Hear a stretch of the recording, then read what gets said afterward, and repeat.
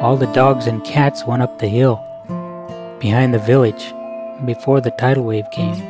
I guess they could sense it, and the older people were telling us to watch the water, the ocean in front of us, and if it started making a big whirlpool out there, then we should start heading up the hill behind the village. Stai Gute, welcome my friends to The Storyteller, where you'll find First Nations people from across Native North America who are following Jesus Christ without reservation.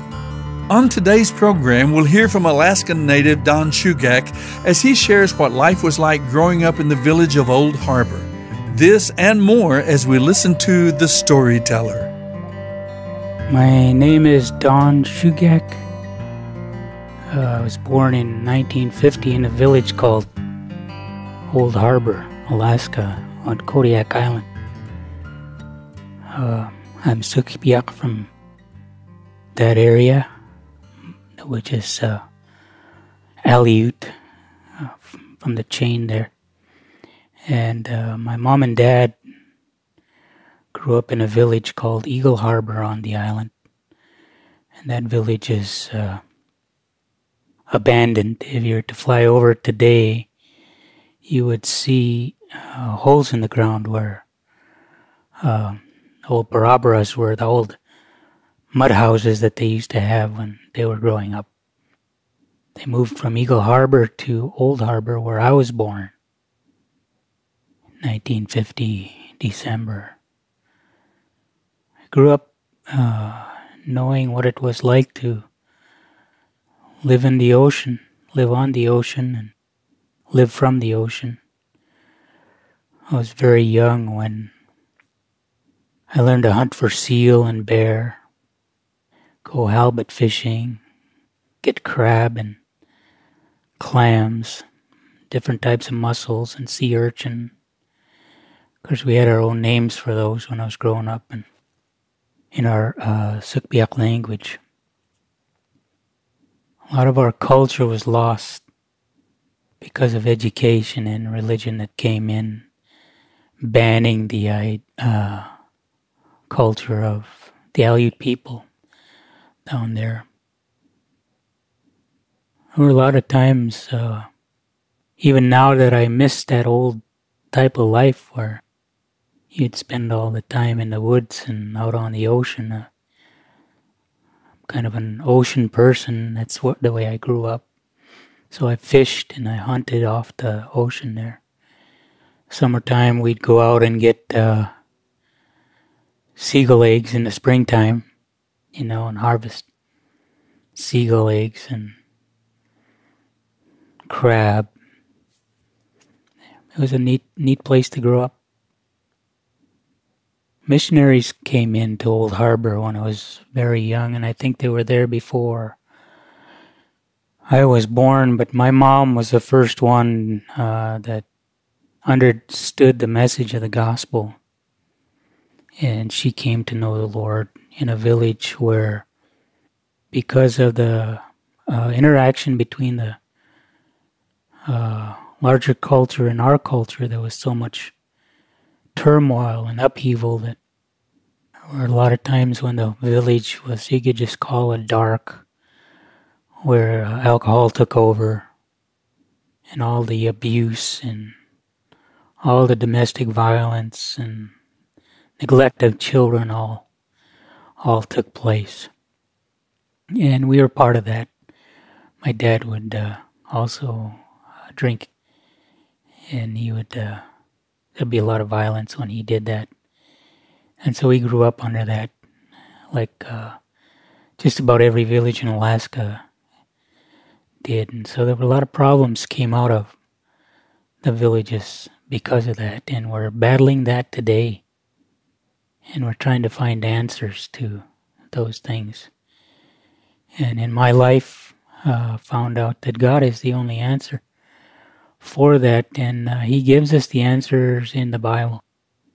And a lot of times we don't pay attention to it because we don't think it's real, because of how the gospel came into our world and our culture, And it came in such a way that just blew our culture away. And so there's a lot of bitterness toward Christianity. But the truth in God's Word is what changes people. And that's what changed my mom's life. And my dad's life, eventually, he came to know the Lord probably around 1959. And the interesting story about that is that I was a missionary. That Dad was building a house, a frame house, and he said that the missionary would come and help him, and Dad was a Russian Orthodox lay reader in a RO church, and he really didn't want to hear anything that the missionary might say. So all the missionary would do is come over and help him and work with him, and then once in a while he'd quote a scripture verse. And that scripture verse hit Dad's heart. And he realized that the Word is pretty strong. God's Word is pretty powerful. And not too long after that, he came to know the Lord. I probably came to know the Lord when I was 12 years old under a missionary called Violet Abel. And back then, I'd gone to a sewing class that she was putting on for the women in the village there, and I had to ask my mom a question, so I went in there and I saw at the back of the chapel that they were at a panoramic view of the Bible. And I understood the whole plan of God's creation in this world. I saw the beginning of it, and I saw the end of it. And it made sense to me, and in the middle of that was the cross of Jesus Christ. And I understood the love that God had for me then. When I looked at that panoramic view of the Bible and God's plan for the time that we live in, it was really nothing new. What was missing to me, and I understood it at that time, was the personal side of God's reaching out to me. And I saw that in this plan that He had in the Bible, that the cross was a focal point for reaching out to me, that He sent His Son for Don Shugak. And the reason He sent His Son for Don Shugak is because He wanted to bring him back. In some cultures, and I believe our culture was kind of that way, there was no understanding of sin. It was whatever you did was part of everyday life. That it just happened that way, and things were accepted that way. But there were certain things that you didn't do when you were growing up, and those things we called wrong. Those things we called bad.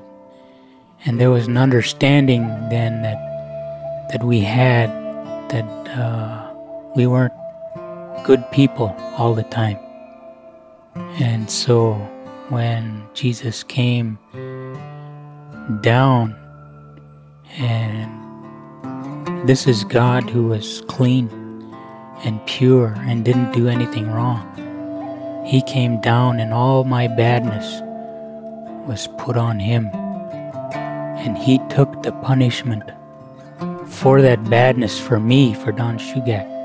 He took that punishment so that He could give me His goodness, and I could stand before the Father clean. And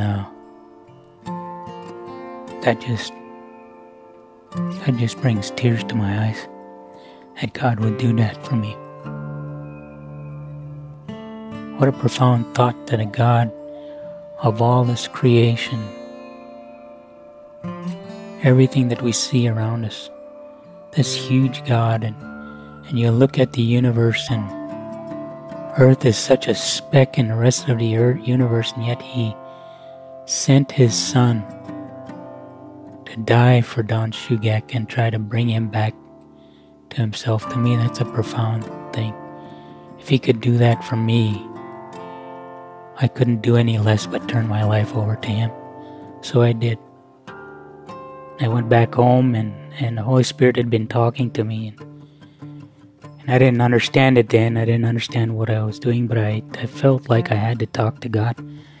So I went to my room and got on my knees, and I asked God to come into my life and be a part of it. And I didn't understand then what I had done. But I could look back now, and I'm 53 years old. And I could look back now and see how God has led me all those years in my life. And it's been a ride with the Lord. Back in March of 1964, on the 27th of that month, we had a catastrophe hit the state of Alaska, and it was called the biggest earthquake, I guess, that we've ever experienced up here. And it caused huge devastation to the city of Anchorage and to the coastal communities because of the tidal wave that followed after.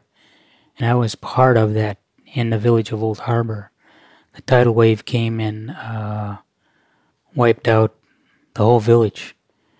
I remember when the earthquake came, all the dogs and cats went up the hill behind the village before the tidal wave came. I guess they could sense it, and the older people were telling us to watch the water, the ocean in front of us, and if it started making a big whirlpool out there, then we should start heading up the hill behind the village. Well, we were a little too slow, and everybody started yelling that something was happening, and there was a village ahead of us called Kodiak, who had been hit first by the tidal wave. The first wave came through there, and then it was receding, going back out. And 3 guys went down to a radio shack, which is how the villages communicated then. There was a radio shack, and it still was standing, so they called Old Harbor and told them that there was a tidal wave coming. Well, we'll have to wait till next time to hear the rest of Don's story, but we hope you get a sense of how important it was what God did for him. Don said it brings tears to his eyes when he considers how Jesus took the punishment for his badness so that Jesus could give Don his goodness. And as a result, Don could stand before God the Father clean. It really is an amazing thing. The Bible explains it this way: God made the one who did not know sin, Jesus Christ, to be sin for us, so that in Him we would become the righteousness of God. My friend, if you'll put your trust in Jesus Christ, He'll make you clean too. Want to know more? Visit our website withoutreservation.com and click on the tab New Life. You can also write to us at The Storyteller, P.O. Box 1001, Bemidji, Minnesota, 56619. That's The Storyteller, P.O. Box 1001, Bemidji, Minnesota, 56619. Our phone number is 877-766-4648. We're also on Facebook at Without Reservation. Missed a program or want to listen again? You can download our app and take the Storyteller with you. Thanks for listening, and remember, the greatest story took place at the cross. For the wages of sin is death, but the gift of God is eternal life through Jesus Christ our Lord. There's more to Don's story, so be sure to join us again next time as we listen to The Storyteller.